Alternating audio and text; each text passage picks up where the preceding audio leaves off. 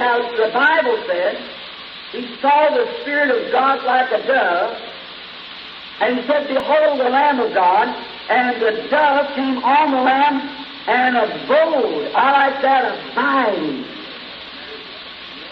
Now, what if the Lamb would have snorted like a wolf? Why, the dove would have been gone.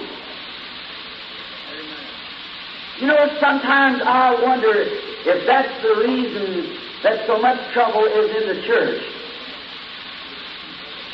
If we are the lambs of God, we should have the nature of lambs if we expect the dove to abide. You believe it? I do. Now, if we'll watch the dove, the reason it stayed on the lamb because her nature was the same.